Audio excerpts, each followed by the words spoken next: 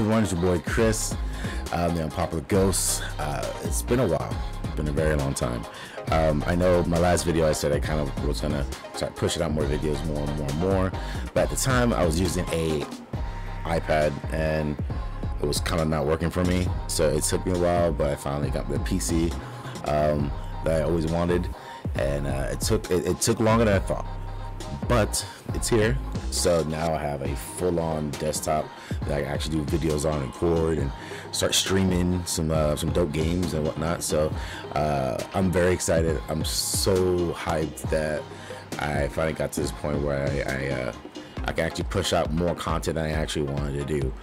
So that means more music videos. That means more videos in general, movies, gameplay, trailers, anime, Marvel, DC, everything else, like I always wanted to do, now I can do. So I'm excited. But today we're doing a reaction to Thor: Love and Thunder. I have not seen the trailer. I've seen nothing but like little thumbnails of people reacting to it. I'm dying to react to it, but I figured if I'm gonna react to it, I want to do it the right way. So yeah, so let's, no further ado, we took way too long getting to this point, but yeah, this is Thor: Love and Thunder. Let's check it out.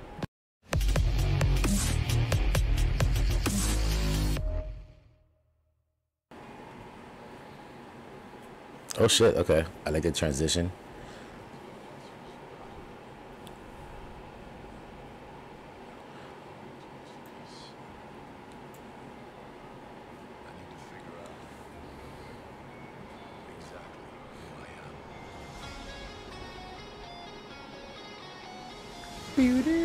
Oh shit. Okay, this is when the fat Thor became skinny Thor?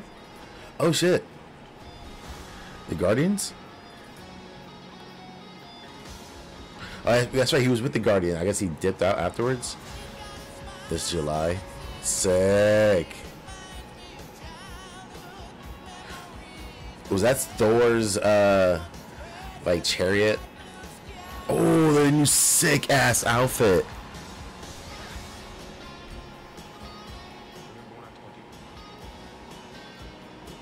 Oh, new Asgard, yeah, that's right. Oh, the Valkyrie, sick.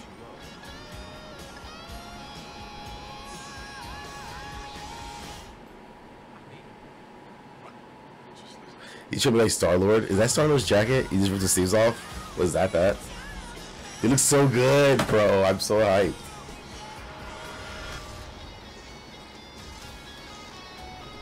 Jane Foster's Thor? Yo! What the fuck? What the fuck? Jane Foster's Thor is a thing. Okay. I did not know that was going to happen, honestly. I read something on Reddit, and I guess someone trying to explain to me like the whole Jane Foster's Thor and what's going on. I was like, how did she get the hammer?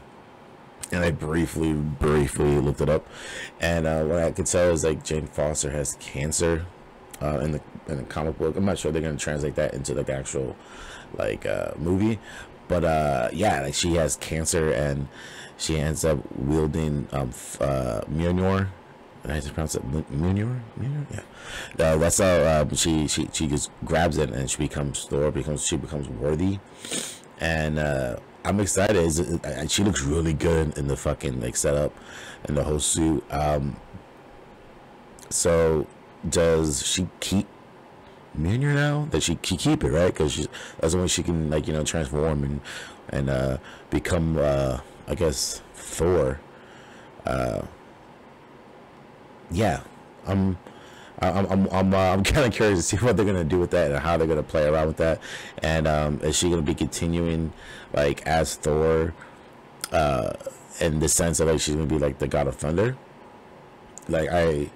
And we kind of give Chris Hemsworth kind of a break and kind of has his own, do his own thing. And because I also seen something on what was it? I think it was, yeah, I seen somewhere online where there was like he loses an eye and he shaves his head and like he loses an arm or some shit. Like it's supposed to get intense.